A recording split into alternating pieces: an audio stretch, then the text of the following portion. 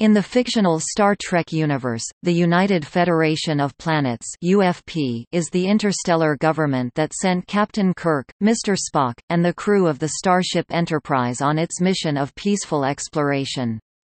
Commonly referred to as the Federation, it was introduced in the television show Star Trek (1966–1969).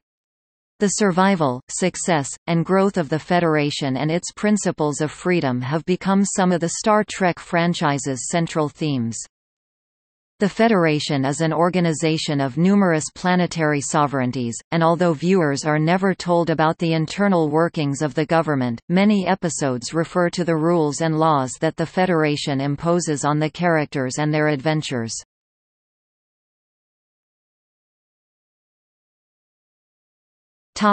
Development. Early in the first season of Star Trek, Captain Kirk had said the Enterprise's authority came from the United Earth Space Probe Agency. Bases visited in the series were labeled Earth Outposts. In August of 1966, Gene L. Coon was hired by Gene Roddenberry as a writer for Star Trek. Actor William Shatner credits Coon with injecting the concepts of Starfleet, Starfleet Command and the United Federation of Planets into the show. One of the first teleplays Coon was credited with was, "A Taste of Armageddon", where an ambassador on the Enterprise is referred to as a Federation official. Eventually, with the series as allegory for the current events of the 1960s, the creators were able to portray Cold War tensions with the Federation resembling NATO and the Klingons the Soviet Union.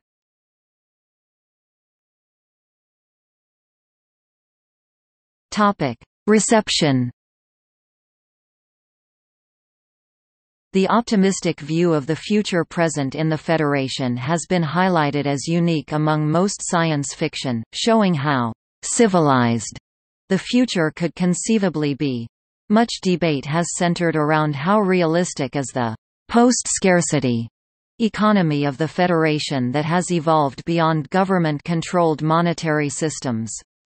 It has been described, along with the series as a whole, as a vehicle to explore what it means to be human, as well as exploring mankind's efforts to build a better society.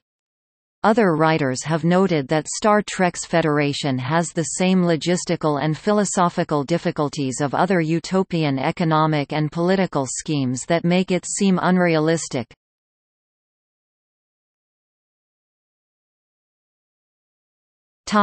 In-universe portrayal. Like many things in Star Trek, episodes and films may reference entities or laws within the Federation, but viewers are never given complete knowledge of its inner workings. Many contemporary terms are assigned to the Federation, but parallels to current government bodies and their roles and responsibilities are pure speculation on the part of fans and critics.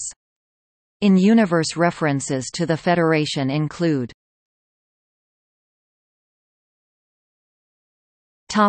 The organization of the Federation. The Federation was founded in 2161. The Federation has a president. The president has the power to pardon. The president is supported by a cabinet. The Federation has a Supreme Court. The Federation's military, exploration arm is Starfleet Command. The Federation Council is made up of delegates from member sovereignties. In Star Trek: The Next Generation's The Drumhead, Captain Picard calls the founding document the Constitution. In Star Trek: Voyager's The Void, the founding document appears on-screen, its preamble a reworked version of the Charter of the United Nations, with the heading Charter of the United Federation of Planets.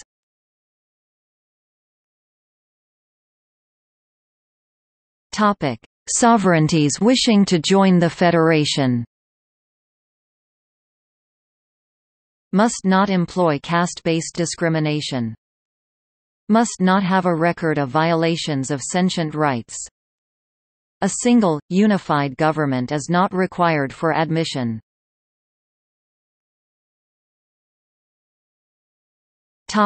Statistics of the Federation.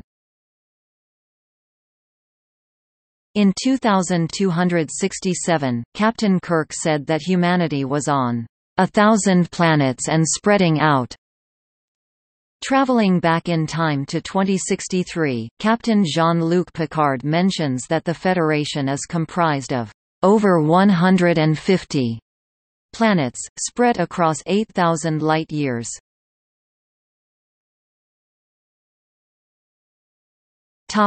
Economics. In the TOS episode, The Trouble with Tribbles, set in 2267, Uhura is offered a pet tribble for 10 credits. In the Voyager episode, Dark Frontier, Tom Paris describes replicator technology as the New World economy that, from the late 22nd century onward, would make money obsolete. A fact echoed by Jean-Luc Picard when explaining the future timeline to Lily Sloan in First Contact. First mention of the Federation's obsolescence of traditional money came in the voyage home when Kirk, freshly arrived in 1980's San Francisco from 2286, observes that, "These people still use money," and, when asked if his crew uses cash in the future, answers, "We don't." In The Neutral Zone, Picard explains to cryogenically preserved people from the 20th century that 24th century Federation economics differ, and that money as they know it is not used, or needed. In The Search for Spock, in 2285, an Earthbound McCoy tries to book transport to the Genesis planet and is warned it could be expensive, but it is never revealed how much it would cost. In the Next Generation inaugural episode, Encounter at Fairpoint, set in 2364, Enterprise medical officer Beverly Crusher buys a bolt of fabric and asks for it to be charged to her ship's account. In the Next Generation episode, Firstborn, Riker states that, Latinum, a Ferengi currency, can be spent almost anywhere.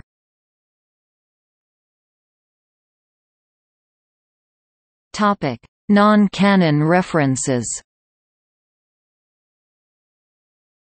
In non-canon sources like the original 1975 Star Trek Starfleet Technical Manual, Johnson's Worlds of the Federation, and role-playing games, the Federation's 5 founding members were Earth or Terra, Vulcan, Tellar, Andor, and Alpha Centauri. Some non-canon works assert that founding member Alpha Centauri is home to a human race transplanted by the preservers from classical 3rd century BC Greece known as, variously, the Centaurans, the Centaurians, or the Centauri. The 1980–2188 historical guide Star Trek Spaceflight Chronology posits the Federation as being incorporated at the First Babel Interplanetary Conference in 2087. In books such as the Star Trek Starfleet Technical Manual and the novel Articles of the Federation, the Federation's founding document is the Articles of Federation.